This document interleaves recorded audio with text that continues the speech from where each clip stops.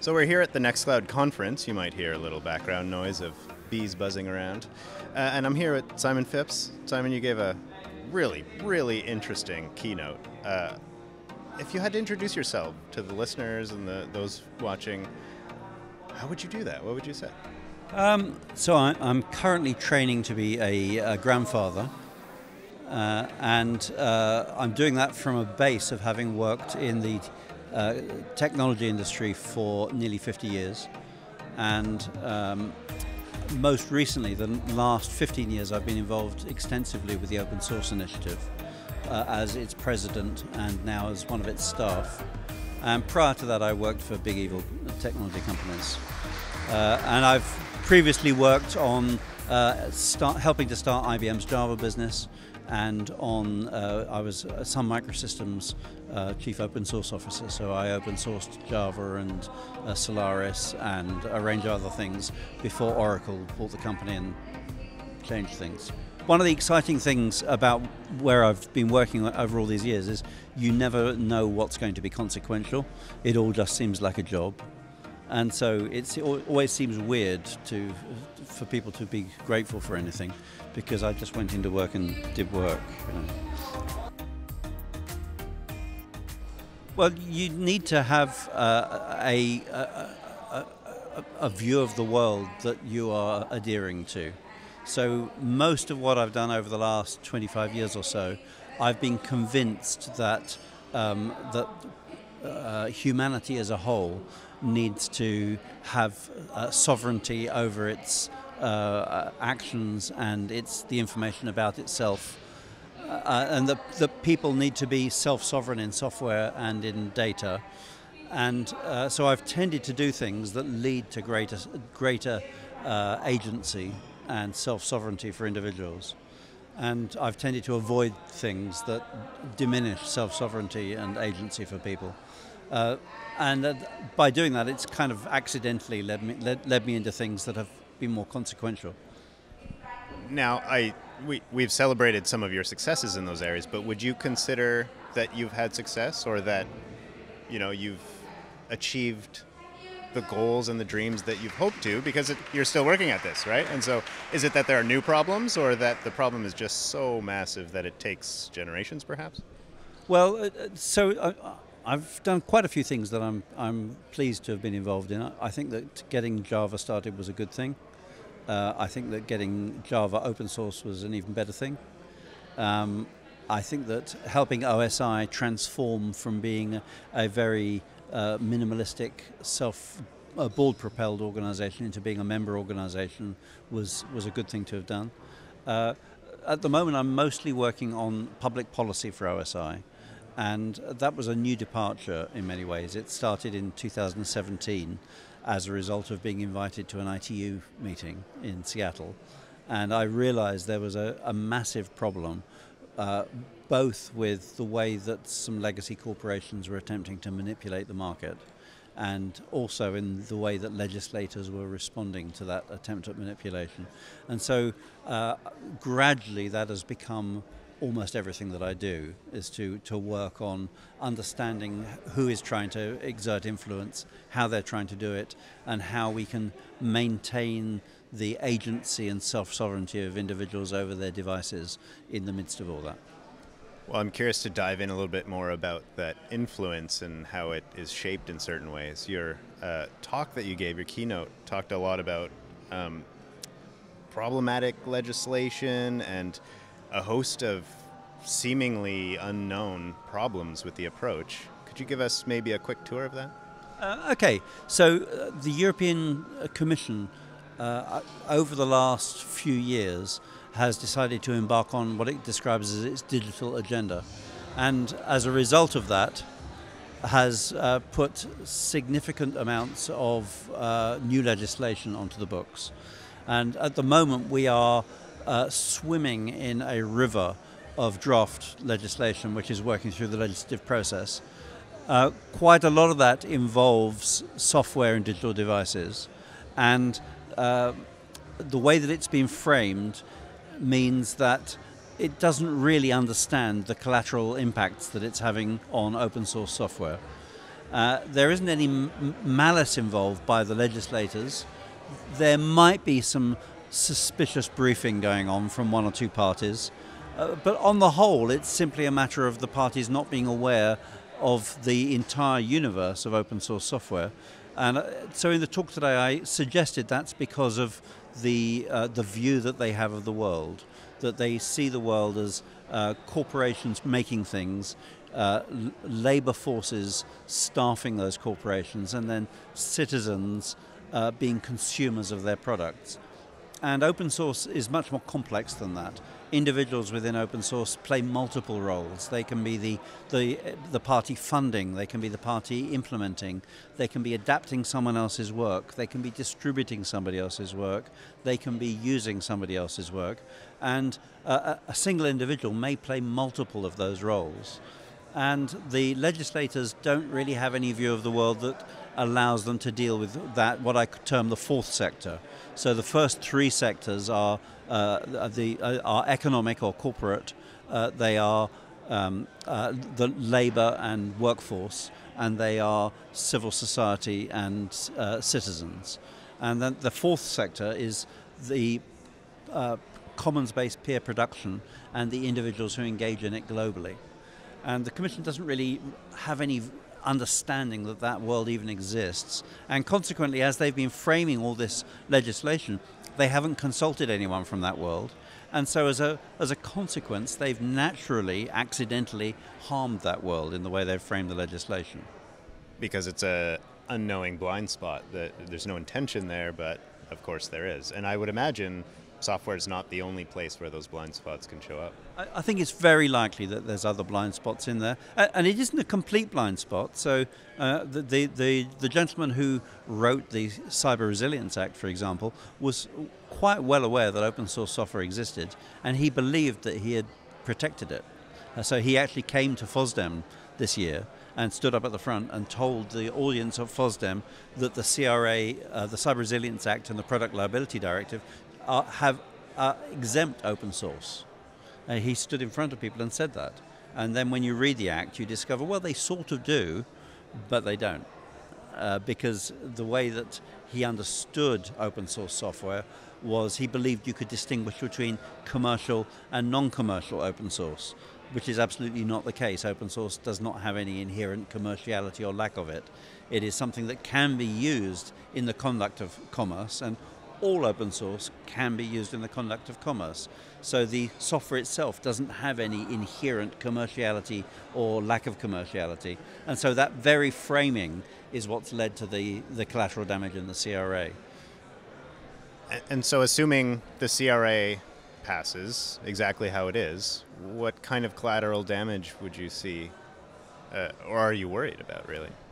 There's really two classes of collateral damage from it that I'm worried about. One of them is of the developers in a community like Nextcloud being treated as if they are the commercial party placing the software on the market, and consequently becoming responsible for all of the certification, the audit, documentation that is associated with putting a CE mark on the software. Which is putting a CE mark on the software is a very reasonable mechanism for the CRA to use, but it should only be the responsibility of compensated commercial parties. It should not be associated with the commerciality is an attribute of the party placing it on the market, not of the software being placed on the market. And so I think that will be one impact. Is plausibly developers will become responsible for the integrity of the software that's being placed on the market. Second problem is that the bill requires developers to report exploitable vulnerabilities to the national authorities in their country. And so this would require Nextcloud developers who are resident in Germany to report any defects that they discover to the German cybersecurity authority. And I can see that being something they would be very cautious about doing, because in open source development, typically you don't tell anybody when you detect a vulnerability until you've fixed it. And so having some party that you legally must tell will go against everybody's instincts and practices.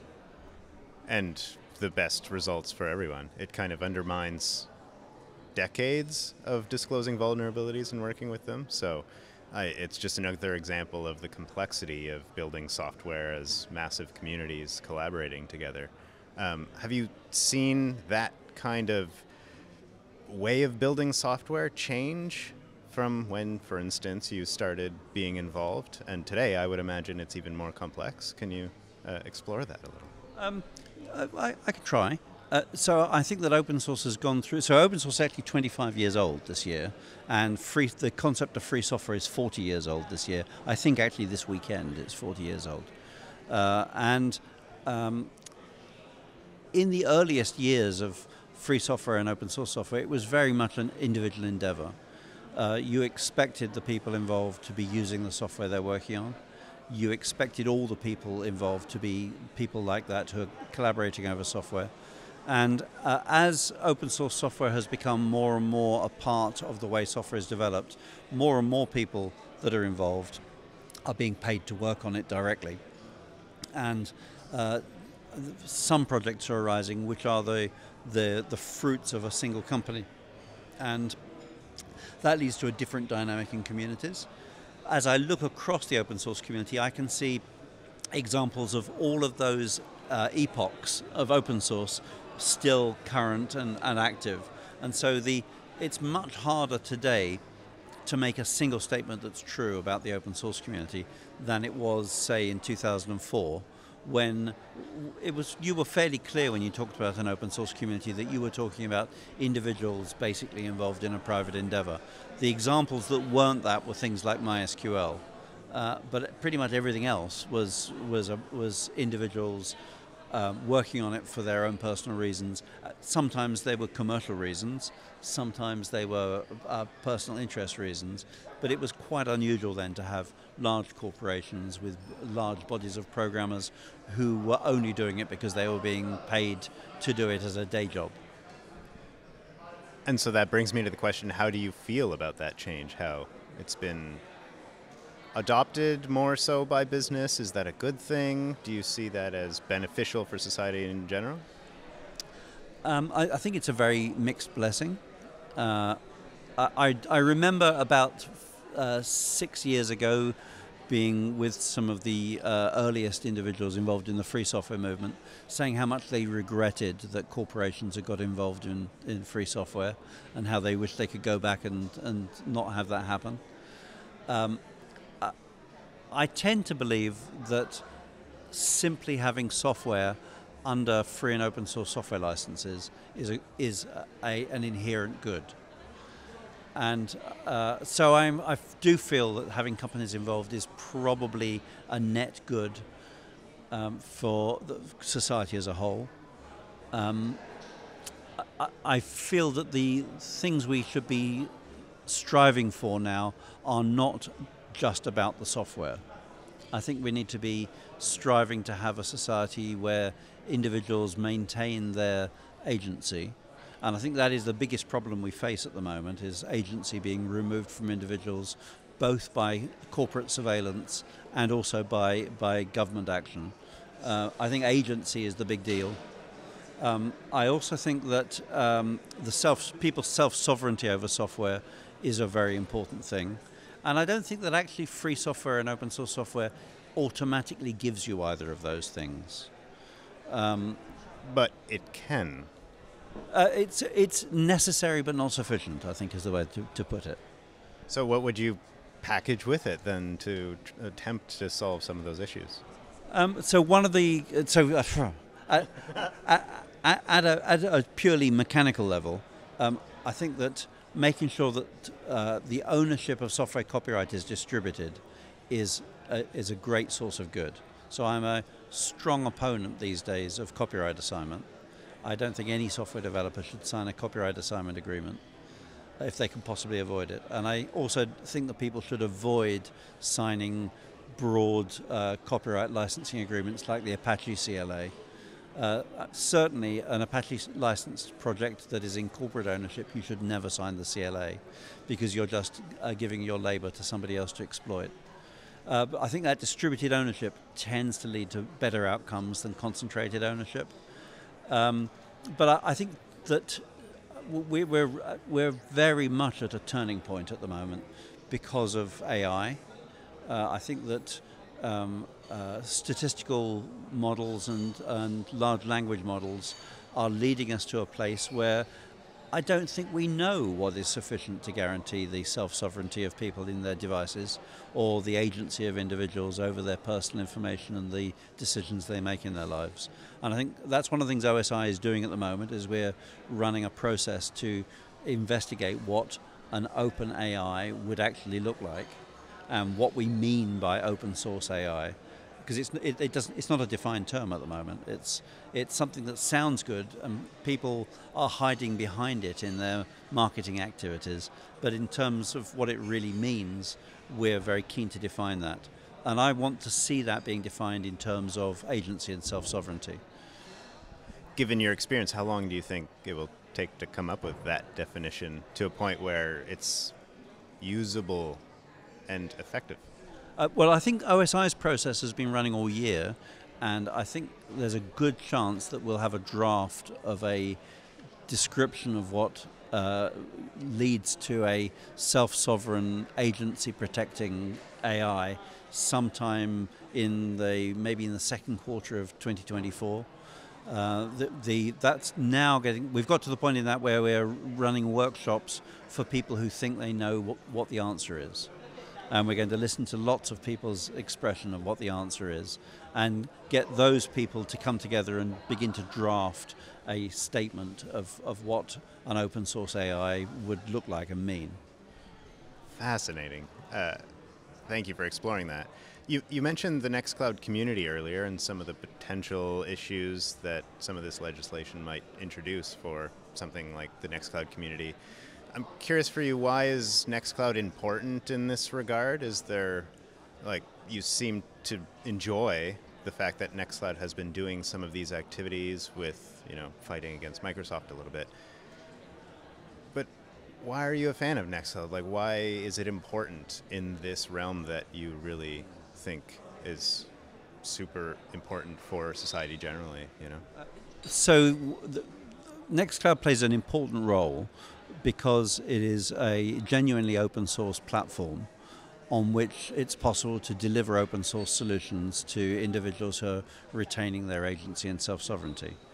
And the problem that you face with cloud solutions is running cloud solutions turns out to be complex and to be something that requires resources on a scale that individuals typically can't muster. And so solutions like Nextcloud, and there's a couple of others out there as well, are really important because they provide a platform where individuals can enjoy their agency over what's happening, not find themselves surveyed by corporate controllers of the platform, have the liberty to install applications that are themselves open source applications that allow them to extend the scope of their agency and self-sovereignty into collaborative document authoring, into messaging on ActivityPub, Mastodon-style networks, on photo collection editing. Without Nextcloud, all of those things would happen in somebody's own space. And Nextcloud means that you actually can engage in those activities. So fairly uniquely amongst open source projects, not only does it itself give you agency and self-sovereignty, but it also gives you the freedom to have that software freedom in other domains, in photo archiving, in document editing, and a whole raft of things. You've got a huge range of applications that can run inside Nextcloud. Lovely. And you mentioned during your keynote that there are about 70 or so colleagues you're working with, having Jitsi conversations with on a monthly basis. But you also suggested that it might be important to have those kind of representatives in each large open source business that can contribute in a way. Can you explore that idea a little bit more for us? Okay, so the way the open source community has responded to the Cyber Resilience Act is by self-organizing on principles of segmentation. So rather than everybody trying to do the same work, taking a little piece of the work and, as it were, eating the elephant by making carpaccio. And that has resulted in us forming a very effective organization, which is an ad hoc organization. It's not incorporated. It's not even got a constant membership. It's very fluid. And it's meant that we've been able to go visit legislators, the co-legislators, and offer them not lobbying in the interests of companies, but rather education about the good or the potential harm that they might be doing. And that's worked because, as you just said, there's around about 70 organizations that have got someone with the time to attend a call once a month to make sure that they're aware of what's going on and to chip in some way. I don't know if you know the story of Stone Soup. So they're able to put their fragments of vegetable or meat into the stone soup. And so we've been making stone soup around the CRA, and going forward we're going to more and more need to have activities that are making stone soup to correct the overreach or the errors in other legislation, such as the AI Act or the AI Liability Act. And in order to do that, one of the things that has to happen is open source communities need to join representative organizations. So obviously I'm from OSI, so I would like your community to become an OSI affiliate or your company to become an OSI sponsor, because that will then allow me to include you in my activity that I'm doing on policy work. If you don't like OSI for some reason, Free Software Foundation Europe also has an excellent policy work. They have a strong and experienced staff, and we coordinate with them to make sure that we're not conflicting with each other. So we're able to extend the range that we're doing. In Germany, there's the Open Source Business Alliance. Businesses based in German-speaking countries should join the Open Source Business Alliance and strengthen its voice. It's just done some very effective lobbying. There's a European-scale organization called Open Forum Europe that you can join or join as a community member in. Joining in with any of those will let you join in with our pool of chefs making stone soup and provide a valuable workforce to make sure that the fourth sector, the people who play multiple roles individually at scale, are able to affect legislation. So let's imagine for a moment that all of these efforts succeed, that we get legislation that does represent more accurately the way that open source software is produced in our communities and the way that they function. How do you make sure that down the road, the decisions that are made, procurement, I don't know, within government, how do you make sure that it's all working the way that's intended in writing versus what's happening on the ground? So that is challenging, and the public procurement part has traditionally been a big problem for open source, because there are several countries in Europe that have open first policies on public procurement, and I won't name any particular countries, but some of those countries it has had absolutely no effect whatsoever. In some countries it has had a limited effect.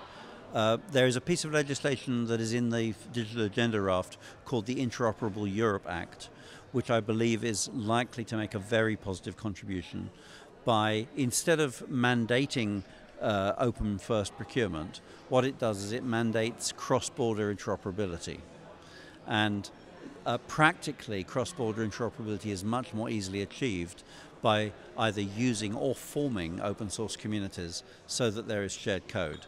And I think that it's possible that the Interoperable Europe Act is going to make a big difference to public procurement by incenting organizations to do it, not because it will save them money and not because it will somehow give them sovereignty over their software, because most public authorities don't want sovereignty over their software, they want to outsource it. But instead it will give them a motivation because they will, to be compliant with the Interoperable Europe Act, they will need to be interoperable across borders. And the only real way to coordinate that, you can't tell your commercial outsourcer you want to do that. The only way to do it is to use a common community of code with the other countries in Europe. So I think that's going to I hope that's going to make a big difference. FSFE are working on that act. They have a full-time member of staff trying to make sure that Interoperable Europe Act does good things. That's amazing. Are there other organizations that you think are important in this regard? It probably wouldn't be right to try and make a comprehensive list, because there's quite a lot of organizations involved. I think that's actually a good thing, isn't it? Yes. I'm routinely working at the moment with NLNet Labs. I routinely work with Eclipse Foundation. I routinely work with some folk from some French free software organizations. I routinely collaborate with FSFE. All of those organizations are doing essential work, but there are more than that. There's more.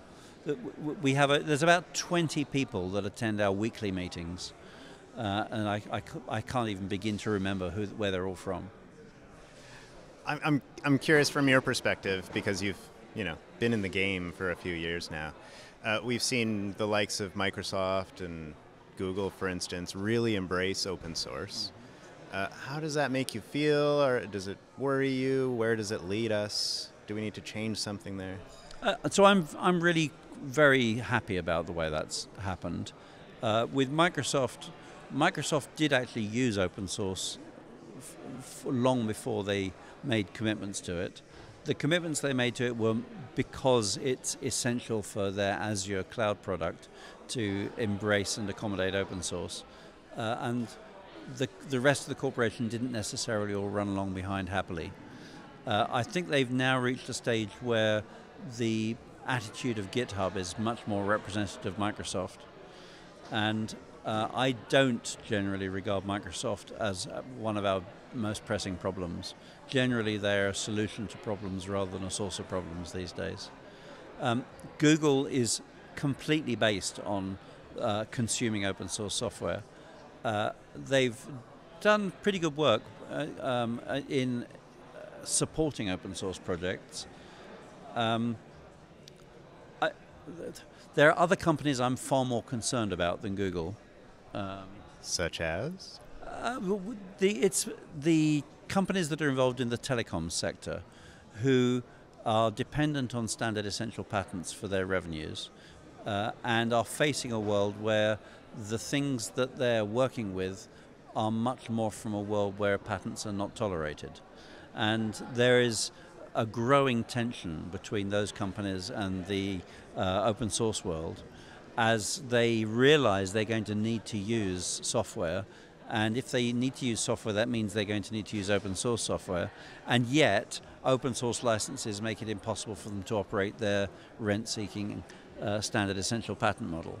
And so I'm much more concerned about their actions, both behind the scenes and in public, than I am by the actions of the usual suspects.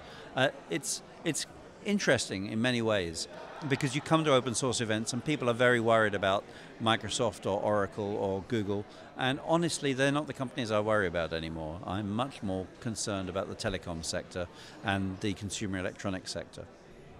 Fascinating. And so do you see, there's a lot of enthusiasm around asking hard questions to the typical, the big five that are typically, asked about here. Do you see those hard questions also being asked of these telecom services and others that are sort of hiding in the shadows?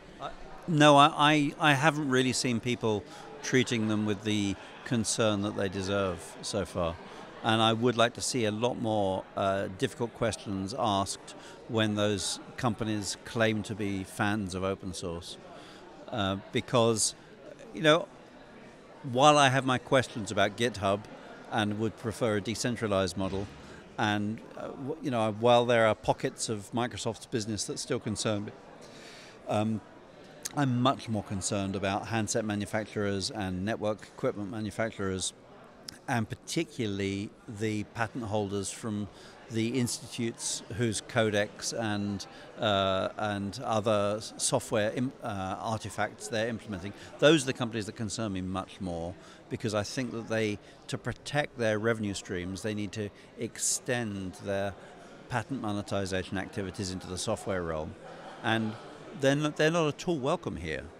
You know, the idea of one of those companies coming and seeking royalties from Nextcloud community members is positively anathemic, and it is a little bit of a surprise. I don't see them being asked more hard questions, and it is a little bit of a surprise that I don't hear any of the names of those companies being mentioned when we talk about companies of concern to the community. Really fascinating. Is there any other concept or idea that you'd like to share with us today? During the keynote, I talked about a couple of concepts.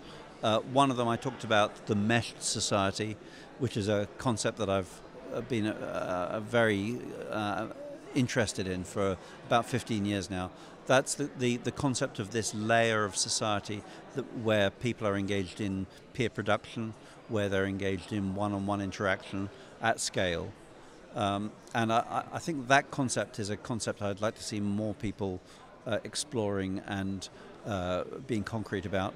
And then I've talked here about the fourth sector, about the people who make up that meshed society and their need for representation. Those are the two main concepts that we've been talking about here today. Lovely. Well, thank you for sharing your insights. I'm curious, this is a Nextcloud conference. You're part of this community. What would you say to others who are thinking of coming to the Nextcloud conference? This is a great crowd of people who are very engaging and engaged. And I think that people would discover that they were at home here if they were to come along to the conference next year. And just looking around, you probably can't see it very well in the video, but we're in a slightly grungy warehouse, which appears to be a makerspace for 3D, for absolutely enormous 3D printers and laser CNCs and things. And I want to come play here out of hours, really. So if this is where you're holding the conference next year, if maybe you could arrange for a maker evening as well. Sounds like a great idea. Well, Simon, thank you for joining us, for sharing your insights, and just having conversations with all of us. We really appreciate it. Thank you for inviting me. It's been a pleasure to come along.